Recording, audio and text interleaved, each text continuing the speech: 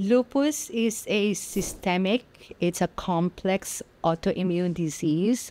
And being an autoimmune disease, you have your immune system that goes awry, wherein you have antibodies that are developed versus your own self, and we call them autoantibodies.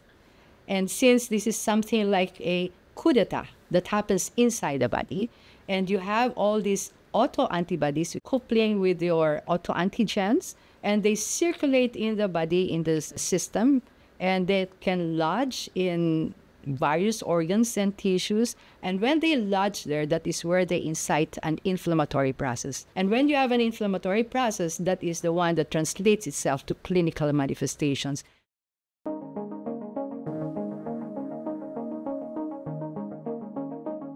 As a systemic autoimmune disease, nobody exactly knows what the cause is, but there are so-called triggers.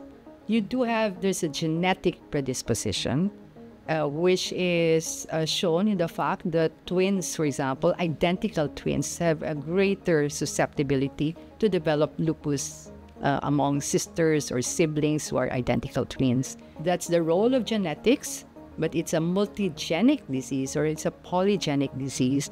And then you have the triggers. So you may have positive tests, but you do not show the symptoms. You will not be diagnosed as lupus clinically until there comes a trigger. And the trigger comes from an environment or environmental trigger, like, for example, ultraviolet rays or sunlight. You can have stress. You can have viruses that can trigger off the autoimmune process and then show off as clinical manifestations of the disease. The usual peak age of onset is the young adults. Peak age of onset is about 27 to 28. But we have people who are diagnosed with lupus at 5 years old in childhood.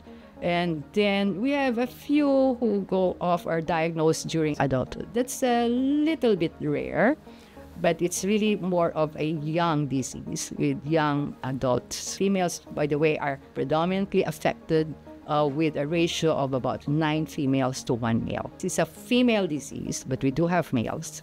At least 50% of our lupus patients have some form of kidney involvement. And that kidney involvement can start off quietly, silently, and then when it flares and becomes active, it can come with a bang. These patients can present with hypertension. These patients can present with swelling or what we call as edema.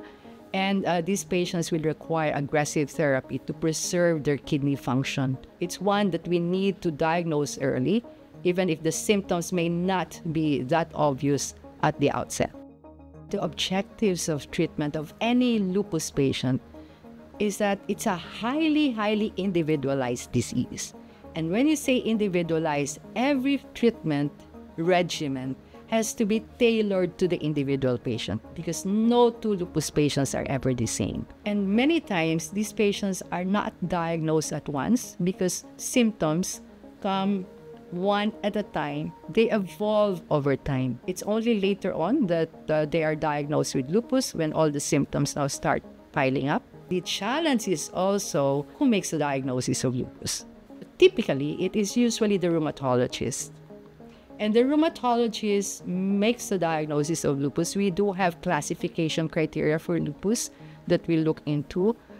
But rheumatology is a rare breed, for example, in the country and maybe all over the world. There is a shortage of rheumatologists, especially on the aspect of lupus, and which is why it is so important that lupus is one that concerns every clinician. As you could see, they can present with rashes, they see a dermatologist, they can present with fatigue, or they can even present with seizures. So they see different kinds of physicians.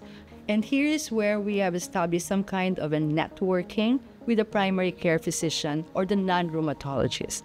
And I always say it takes a village to treat one lupus patient.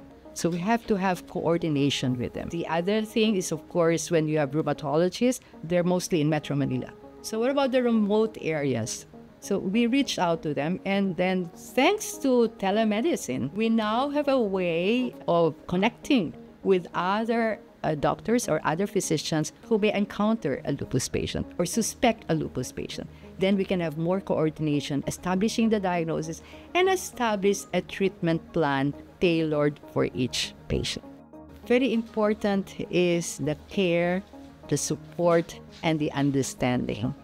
I have seen a lot of lupus patients. They go into challenging times. They are hospitalized. For patients who do not have a family, the prognosis seems to be poorer. Whereas for those who are all out, who have their family support, even if they have very, very difficult times or very difficult to manage lupus, these patients have a better prognosis. So that is where family support, carer support, caregiver, love is more important than anything else. It's the caring and the understanding. You don't need to know or memorize everything about lupus. It is just feeling and, of course, coordinating with the doctor. So physician, patient, caregiver, they're all very important in the care of one lupus patient.